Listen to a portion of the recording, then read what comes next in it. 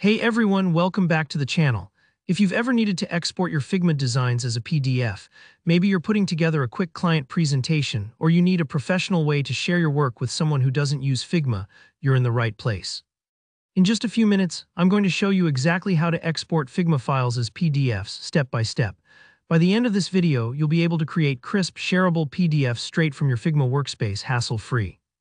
Let's get started. First things first, head over to Figma and open up the project you want to export. This is the digital workspace where you create all your designs. If you have multiple pages or lots of frames in your project, take a moment to navigate to the exact frame you want to export as a PDF. Think of a frame in Figma as the container or page holding your design, like a canvas that wraps around all the elements you want to include. Selecting the right frame is important, because only what's inside that frame will end up in your PDF export. Anything outside won't make it in. To select your frame, just click directly on its title in the Layers panel on the left, or click on the frame itself in the main workspace until you see a blue highlight around it.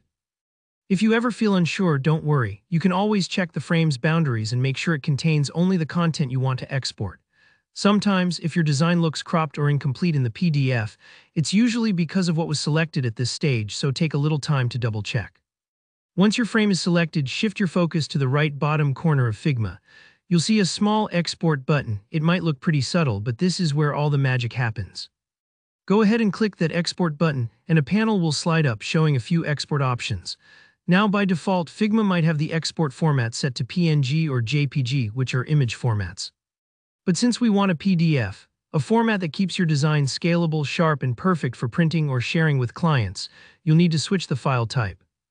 Look for the drop-down menu or the label that shows the current file type and click on it. From the list, choose PDF.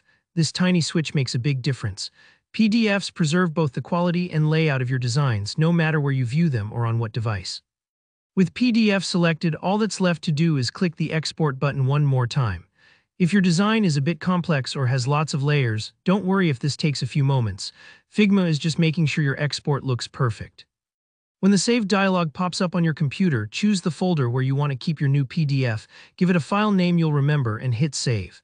And that's it, you've exported your Figma frame as a polished, professional PDF, ready to be shared or printed. So that's how simple it is to export Figma files as PDFs in 2025.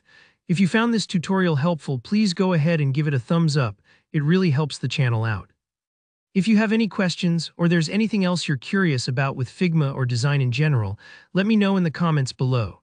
And don't forget to subscribe if you want more straightforward tutorials just like this. Thanks for watching, and I'll see you in the next one.